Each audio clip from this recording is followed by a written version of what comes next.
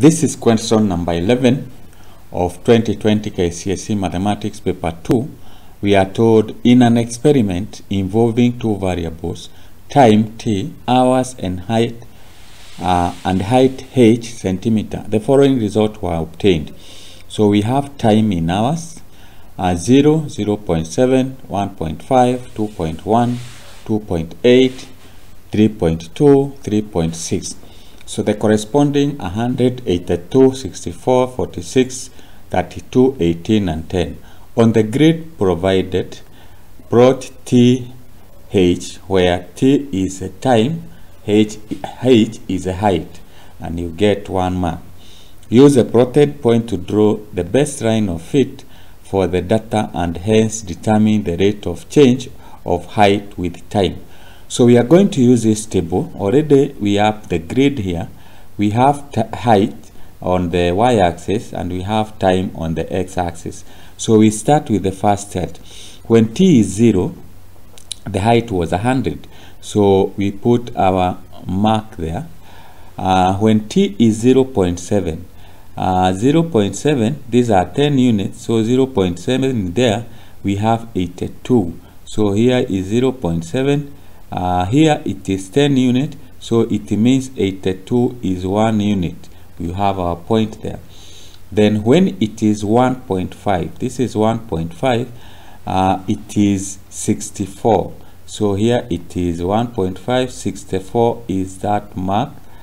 When it is 2.1, this is 2.1, the height was 46. So 46, we have 2.1, this is where we have 46. Then we have 2.8. 2.8 is here, the height is 32. So 32 is here and 2.8 is there.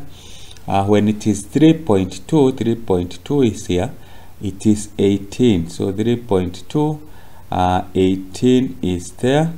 Then we have when it is 3.6, it is 10. 3.6 is here, we have it is 10 there. So with that, we can now be able to join. We have on the grid where t, on the grid plot t. So with that, we have done that.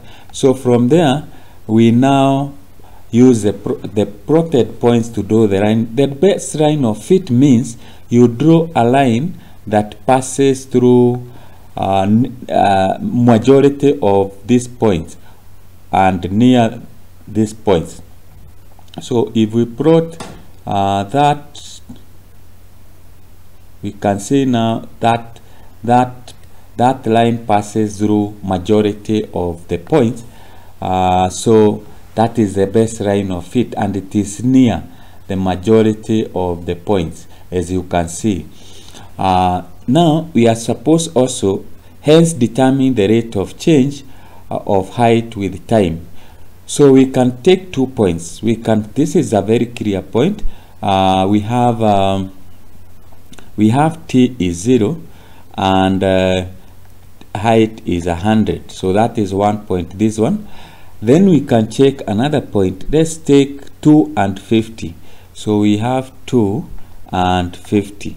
So we can use those 2 points to get the rate of change of h with time. So rate of change of h with t, or let's put that properly, with t is equals to, we take 100 minus 50. You divide by 0 minus 2. This will be 50 divided by minus 2, which is equals to minus 25.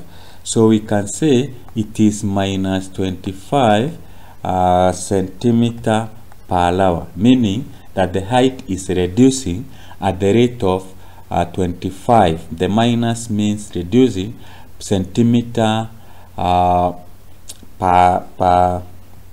hour. So that is how you get that. So that's how you solve that question, and you'll be able to get 3 marks.